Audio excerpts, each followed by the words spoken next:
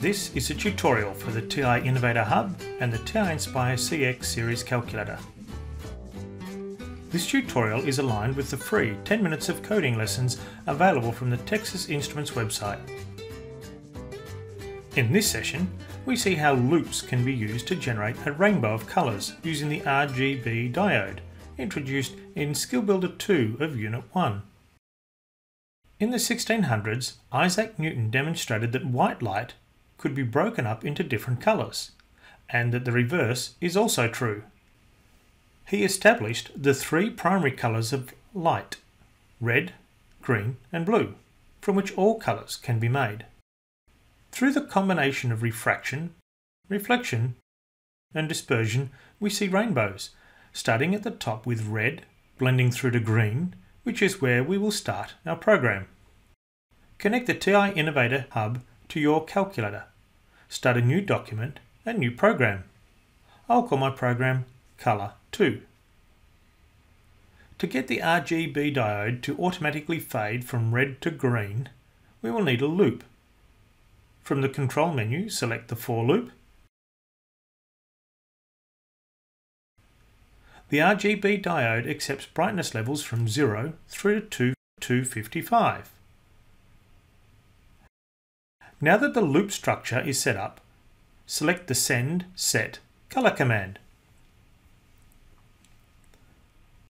As the loop counter I starts at 0 and goes up to 255, we need the opposite to occur for the red value.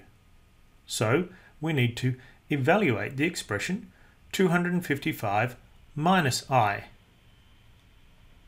At the same time that the red brightness is decreasing, our green brightness needs to be increasing. We can do this by just evaluating I. In our first color transition, we don't want any blue, so we can set that value to 0. We're now ready to run the first section of our code, so press Ctrl R, then enter.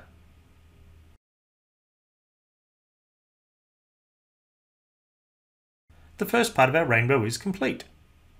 Now we need a second loop, one that will transition from green into blue. This is very similar to our first loop, so I'm going to highlight the previous loop by holding down the Shift key and selecting. I'll copy it and paste it immediately below the first loop. With a simple bit of editing, I can set red to 0 and delete the 0 that corresponded to blue at the end of the color statement. And I'm done. Press Ctrl R and run.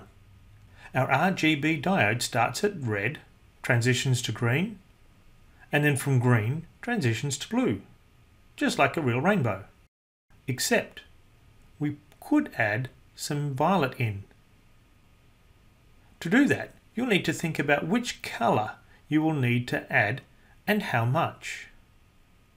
If you're not sure of the color mix, you can use a range of drawing programs to help. That's all for this tutorial. In the next tutorial, you'll see how to run through the music scales. Subscribe to our channel to receive updates as new tutorials are added to this series. Thanks for watching.